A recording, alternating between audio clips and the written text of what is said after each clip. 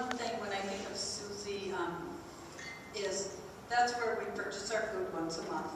But when we first started getting our summer lunch program up and running the first year, not knowing at all what we were doing or how many kids we were serving, they did have a grant that needed to be put towards children.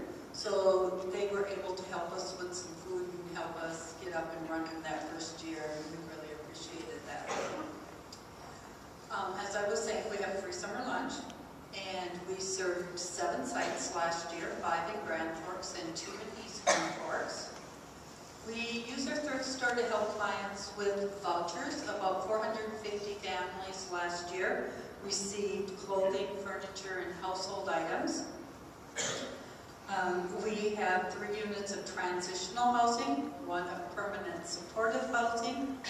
We have a program called Cars for a Cause, and is what we do if someone donates a car to us, instead of selling it, we just turn around and redonate it to a family in need. We do a Halloween costume giveaway where we play games, frost cookies, paint boards, have lunch, and then about 150 to 200 kids each year take home a costume.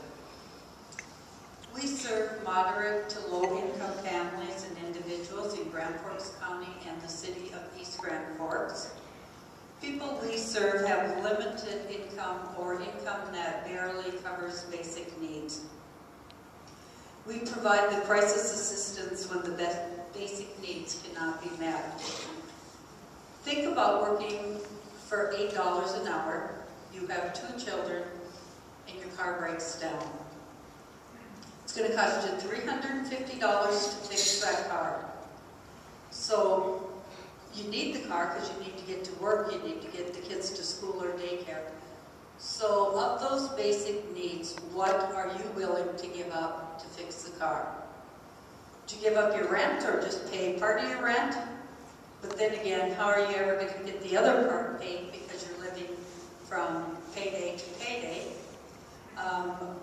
Are you going to come and use our food pantry and put that money that you might save towards that car repair?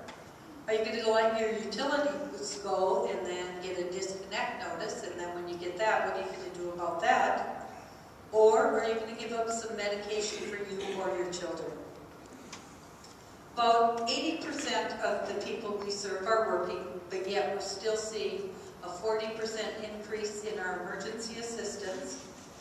In our summer lunch program, we had a 33% increase, serving almost 12,000 meals last summer. And our food pantry so far this year has served 50 more families than last year.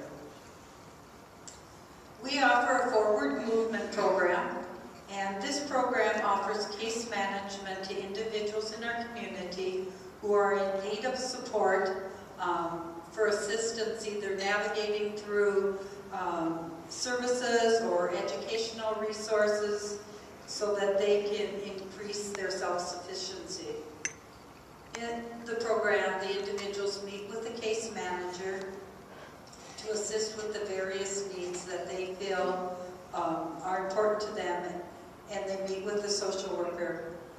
This resource provides assistance to the clients who identify the need for moving forward in their lives and to meet established goals.